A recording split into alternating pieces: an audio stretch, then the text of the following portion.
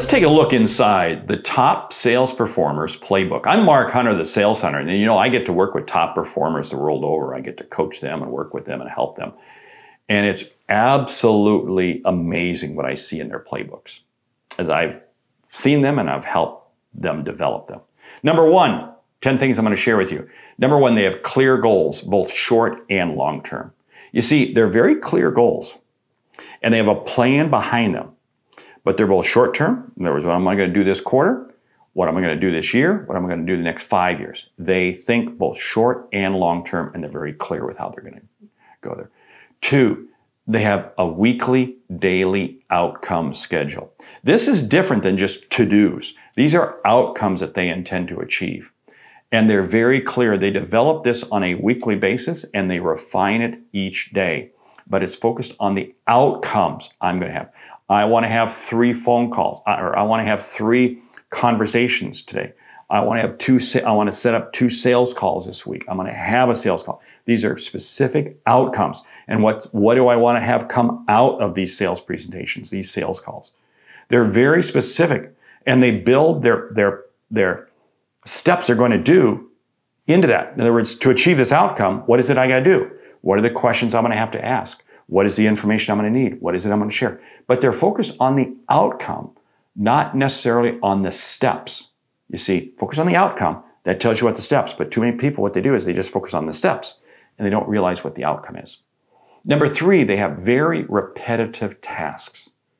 This is amazing. This is how top performers get more done in a day, because they literally do the same thing over and over and over again. They have repetitive tasks that they know when they go into a sales call, these are the steps they got to do to get ready for that sales call.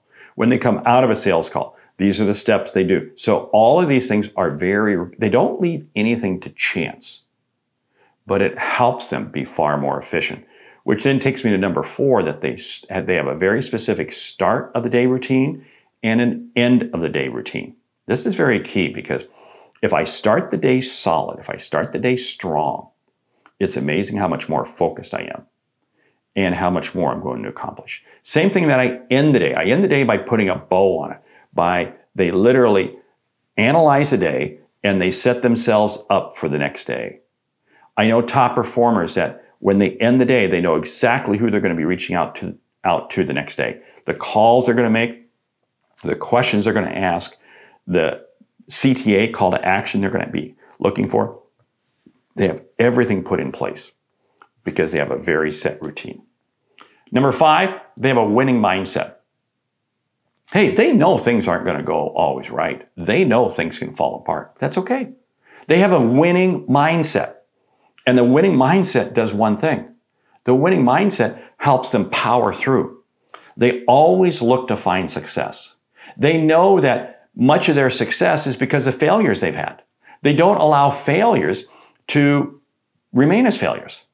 They see failures as opportunities to build on, opportunities to learn from, and that's what drives them to have that winning mindset. 6, they have a peer support group.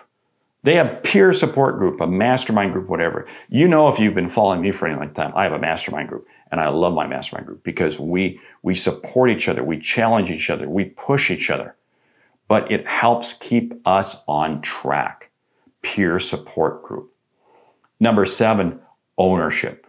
They take ownership of everything. They don't pass the blame. They don't pass the buck. When something doesn't go right, they don't say, oh, well, that's because that person did. No. They take ownership, and their customers appreciate, their customers love them for that.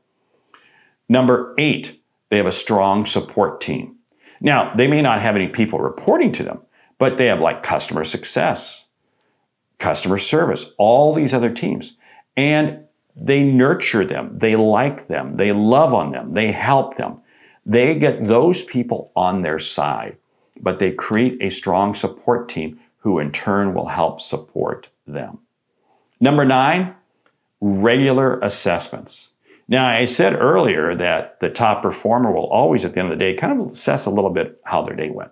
But at the end of the week, they really assess their week. At the end of the month, they really assess their month. At the end of the quarter, they're continuously assessing themselves to look for, how do I do things more efficiently? How do I do things more effectively? Who should come out of my pipeline? Who should go in my pipeline? Are there some questions I should be asking? Is there other information I need to learn? Which then takes me to number 10. They have massive curiosity. They don't settle for not knowing something, but they're always looking to learn something new. In fact, top performers challenge themselves every day to learn something new. And by learning something new, what does it do? It makes them more efficient, more effective in their job. Hey, I'm Mark Hunter, the Sales Center. I want you to check out the podcasts, the Sales Center podcast and Sales Logic. I want you to subscribe to both of them because we talk about these issues on these podcasts a lot. And check out the Sales Center University. I'm Mark Hunter. Great selling.